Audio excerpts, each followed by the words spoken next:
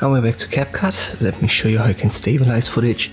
Not going to work perfectly, but if you have shaky footage recorded without a gimbal, let me copy this one, Ctrl+C, Ctrl+V.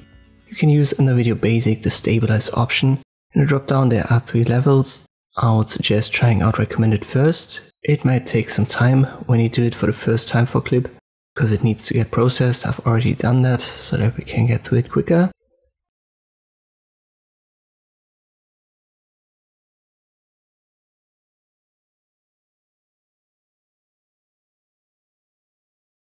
Most stable, as the name suggests, applies the effect strongest.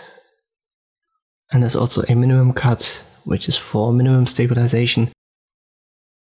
You will not be able to save the entire footage though, but this one's relatively shaky and you can see it helps. Try it out, it's a free option.